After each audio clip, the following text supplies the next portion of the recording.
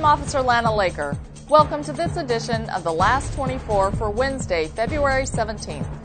Last night, just before midnight, 3 men stopped at the Circle K at 35th Avenue and Bethany Home Rd.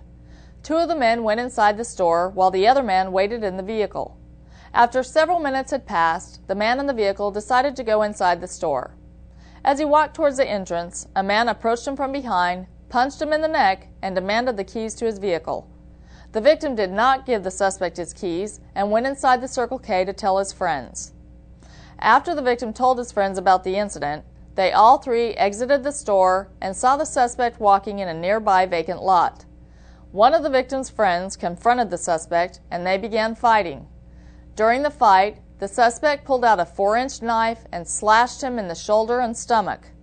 One of the other men joined in the fight and the suspect managed to cut his face and arms. After injuring the 2 men, the suspect ran off. The victims called the police, and patrol officers, along with the police helicopter and canine, searched the area, but the suspect was not located. The victims were treated for their injuries, none of which were life-threatening. Police are still looking for the suspect, who is described as a 19 to 20-year-old Hispanic male dressed in a dark hooded sweatshirt. If you have any information on this crime, please call Crime Stop at 602-262-6151 or Silent Witness at 480-WITNESS or 480-TESTIGO for Spanish. Remember, you can remain anonymous. I'm Officer Lana Laker. Thank you for watching. Be safe and make sure to tune in for more in 24.